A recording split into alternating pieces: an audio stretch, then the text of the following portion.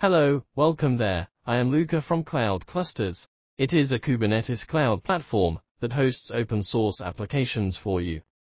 In this video, I would like to show you how to make the best use of a control panel in a few clicks.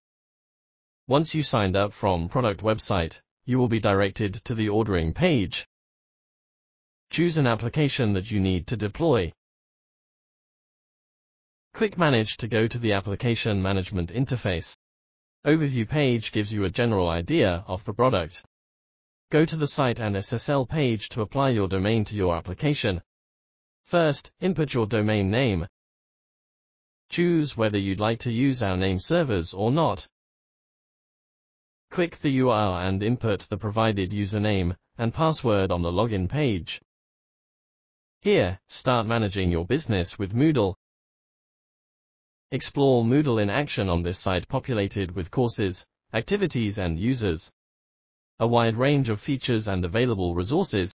You can also manage DNS, configure URL redirect, or delete the URL. Manage database with daemon and files via File Manager. Shell allows you to manage your application through shell commands. Transfer data between your local machine and the cloud instance. CPU, memory and traffic all can be monitored. A file system level backup. Events lists all the activities. About invoices or change payment method, please click Billing tab. 3 payment methods are acceptable: credit card, PayPal, or credits. We provide 24/7 free technical support via ticket or live chat. Please feel free to contact us for any questions. Thanks for watching. Why not give it a try now? And let us know what you think.